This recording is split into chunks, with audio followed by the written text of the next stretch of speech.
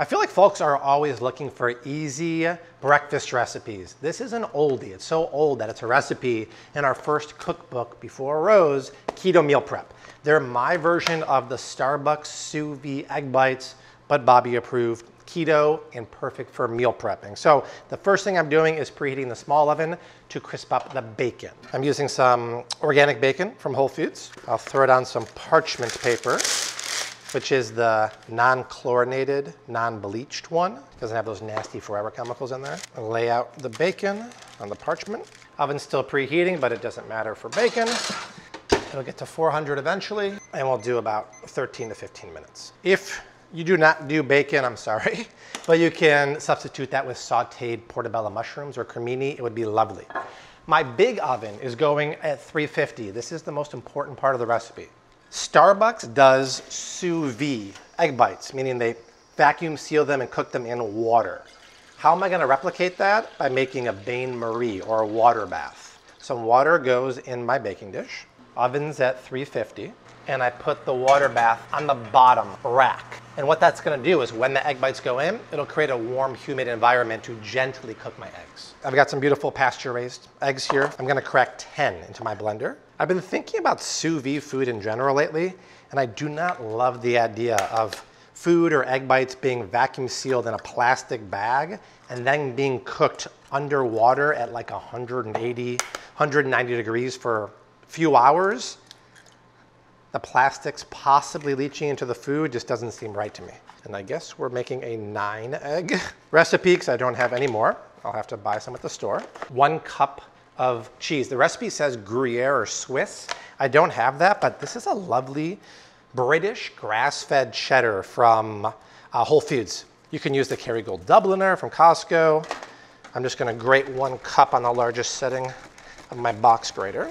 If Rose were here and not at school, you'd have to do 1.5 cups because she would eat it. And now, an ingredient that had a resurgence last year in 2023, cottage cheese. Now, back in my day, the only time people used cottage cheese was my grandma putting it in the middle of a cantaloupe. People were making sauces out of it, dressings, and that's a good thing because this stuff is delicious. I need 1/2 cup. It's protein rich, it's got probiotics, and it's uber creamy. If you don't like cottage cheese because the texture freaks you out, just use regular cream cheese. But, I mean, check this out. 14 grams of protein per serving and living bacteria. This brand is the best at the grocery store, in my opinion. And get the double cream one. So fatty and delicious. Nice pinch of Celtic salt, a few cracks of black pepper, and we're gonna blend it up. If you don't wanna dirty your blender, just use a hand mixer.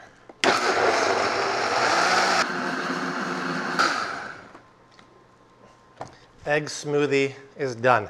The more air you beat in, the fluffier the egg bites are gonna be. Methinks the bacon is done. Perfect. And I'll transfer that to a paper towel lined plate for a minute. Save the baking fat for breakfast tomorrow. Muffin tin, not Teflon, not your traditional nonstick ceramic. But still, you wanna ensure the nonstick ability. Grab some Costco avocado oil. Give it a nice spray here. People always ask about this. It's on Amazon. This one, I think it's Green Life. Ceramic, non-toxic. Traditional Teflon, toxic. And then we'll fill the tin about 3/4 of the way up. And you can see all the bubbles in there. It's like Michael Jackson's chimpanzee bubbles. I recommend doubling this recipe, making them both at once, and then stashing the leftovers in the freezer because cooked eggs only last for 3 days in the fridge. We'll grab the Flav City knife here and chop up our bacon.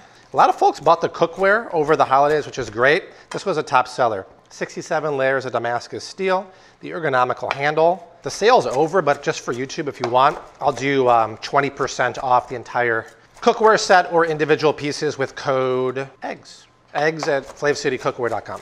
And then we'll put the chopped bacon on top of the bites. So you don't want to blend it in the blender. And I'm actually going to wipe out the avocado oil from the empty ones, otherwise it's gonna burn and possibly scorch. In the oven we go, and we'll set a timer for about 25 minutes.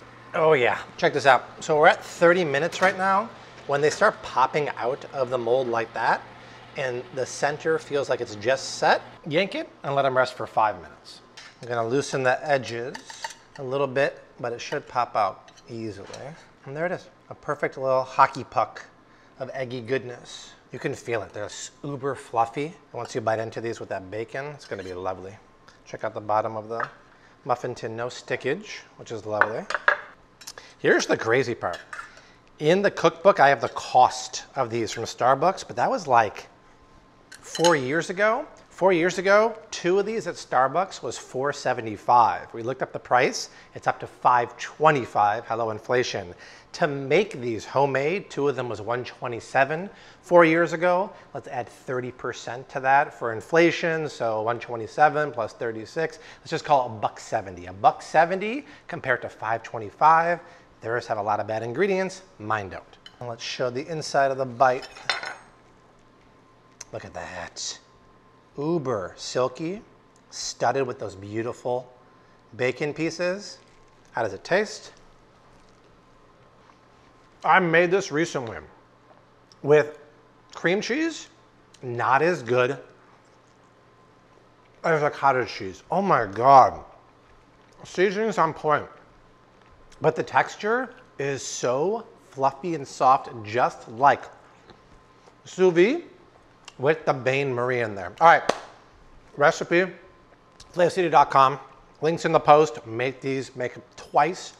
Put them in the freezer, meal prep them. Bye.